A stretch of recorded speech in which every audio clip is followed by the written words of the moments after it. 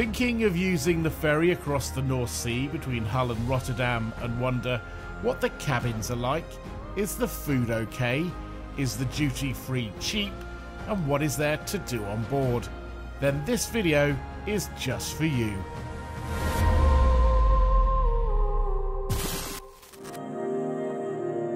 The journey between Hull and Rotterdam usually takes between 11.5 and 12 hours. Two ships work the route, the Pride of Rotterdam and the Pride of Hull. They can take nearly 1,400 passengers and 250 vehicles. There are 530 cabins on board. You get your P&O ferry cabin key when you arrive at the port. In addition to using it to open your cabin door, you also show it if you have a pre-booked meal deal. There are two different ways you may board the ship as a car driver. You either drive in via the back of the ferry or you enter the ship higher up on the side. You'll also exit the ship in exactly the same place that you arrived. Don't do what I did and try and film at the same time as walking around the cars. If you do, you may have a little accident like I did walking into a tow bar. Best to concentrate. If this video is proving helpful to you, you can put a smile on my face and help grow the channel by hitting the like button. The benefits of a more expensive cabin like this Club Cabin Double, which costs £153, include a bit more space, a television, a larger bathroom, a kettle, a desk, a view out to sea, and a minibar. The good news about the minibar is you paid for its contents when you booked your cabin, so if you don't use it all on the night, take it with you. The standard cabin inside bunk is a good alternative if you're short of money. You won't have a kettle or a minibar or a view out to sea. You also don't have enough room to swing a cat. However, it is a good alternative, as you're only on board for one night and only need to sleep for a few hours.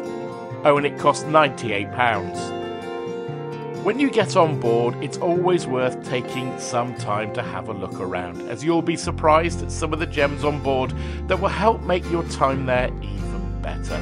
Like, did you know they have a cinema? Oh, and you can also buy pizza on board too. The public areas are broadly on 3 decks. Deck 8 has the sunset bar, casino, duty-free shopping, and the buffet at the kitchen where you can have an evening meal and breakfast. Deck 9 has a cinema, arcade, Irish bar, continental cafe, more duty-free, oh, and the Brasserie. And then right at the top of the ship, Deck 12, you'll have the Sky Lounge and Sun Deck, which is worth visiting for the views and to have a drink. The cheapest place to eat is the kitchen, which is effectively a buffet. You can have both an evening meal there and also your breakfast. You can book this before your trip on the ferry's website. The food is pretty good for a buffet, and the only issue is sometimes other passengers feel their hands are clean enough to touch the food. Adult price for breakfast is £12.50. The evening meal will set you back £24. If you want a sit-down meal in a quieter location, the Brasserie is for you. But make sure you book your table as soon as possible, as otherwise you may be disappointed. The food there is pretty good, as is the wine. A 2-course meal with a bottle of wine cost me around £30. If you would like to keep up to date with my travels, which aims to help you plan future holidays, make sure you hit the subscribe button. I have a new series coming soon from the Azores and the Atlantic. What a fantastic place that was to visit. I'm not normally a big fan of duty-free shopping. I often think it's not that much cheaper. However, on these ferries the prices were a lot cheaper than you'd pay in the UK. If you spend enough, the crew will take your shopping down to your car when you leave. Oh, and trust me, having tried to carry my shopping and case down to my car, this is worth having. disembarking understandably takes a little time, so you don't benefit from being the first down to your car nice and early to disembark.